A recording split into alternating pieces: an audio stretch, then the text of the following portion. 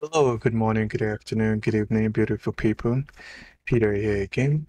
Today, we're going to quickly go into another topic by creating a user mailbox in Microsoft Exchange 2019 using PowerShell. Now that you're getting familiar with the Exchange environment, so once you have access to your server, you click on Start, and you're going to bring up the Exchange Management Shell. So the code or the command that I'm going to use for this, I'm going to put it in the video description. But since you might not be in front of your computer right now, but the idea is for you to practice when you are in front of your server, or maybe you have access to your server. So we're going to play with a little bit of PowerShell command. So we're going to do new mailbox. So you can click on Shift to auto-complete them. We're going to call the name parameter.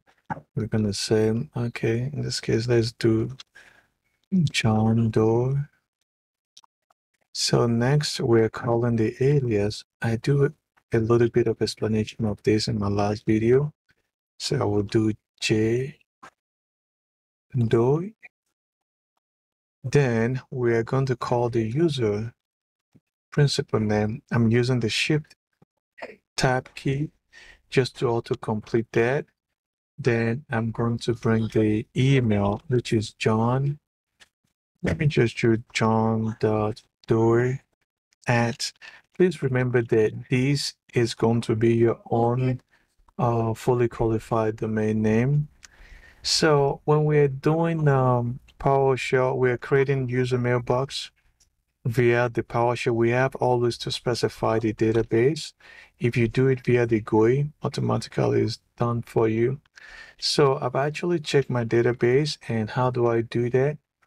I need to log into my management center. So let me see if I can auto-complete this. Just to show you where you can find your database name. Always having issue with my password. Sure. So with that being said, this one is going to log in right now. I will go to server. Going to go to database. This is my database I wanted to put it. So I have a lot of them because I've actually used them to practice. So I'll go back to my management shell. I'll just a db02. So I will make sure that I'm always have it in parentheses. Not sure why that is coming through. Okay. That's because I've actually put it in a different place. Okay. There you go. So the idea is just for you to practice. Now I'm going to set the organization unit. Okay. This is where I was actually doing this earlier, and I actually make a mistake because I'm not getting it right. So in the organization unit, what actually happened, let me go back to my domain controller. I'm going to make it bigger for you. Is that when you have organization unit, these actually come first before this. So the last time that I'm actually practicing it, I'm getting error because I'm putting this first. So these actually have to come first before this. So let's go back to our, so I'm going to do OU equals, what did I mention? London, because London is the child one. Then after that, I will put office, just in case you're getting some error message right there. So offices, then I'm going to specify where is it located in the DC web worker. Then I'm also going to do the fully qualified domain, which is .com.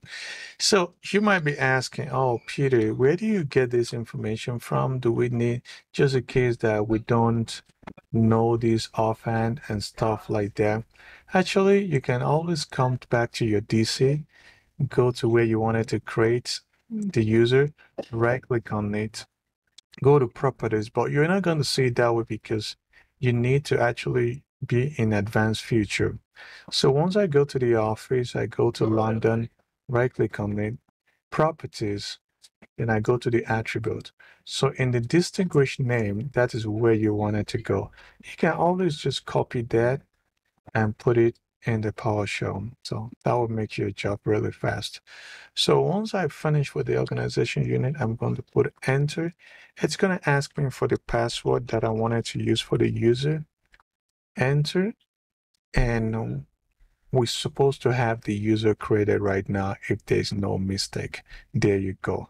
So if I go back to my DC and I just refresh, I should see that user in my London organization unit, John Doe.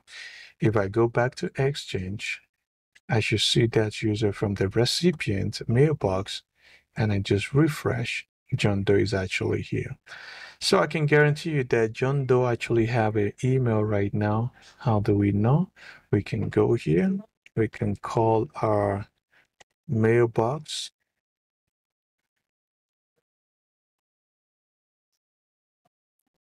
Once we call our mailbox, then we would do John. We actually need to make sure that we are doing the username. So you see the alias that I mentioned earlier. I mean, we can do login, but now in the mailbox, the alias is the one that we're going to use. Let me see if I can find it. I'm just trying to see where we're going to talk about all of this then later in the future. I can actually use john.doe to log on, and I'm going to prove that with you right now. So I can do john.doe at worldwalker.com. Hopefully I don't mistype my password right now. Okay, it looks like my password works. So this is actually the logon domain. It's different from alias. So if you have any question regarding that, please kindly put it in the comment section. So now that is it. We just have a fresh new email user mailbox that we actually create with PowerShell. With that being said, if you find this video valuable, please share. Thank you so much for your support every time. If you are new here, subscribe, and I will see you in my next video. Thank you. Bye-bye for now.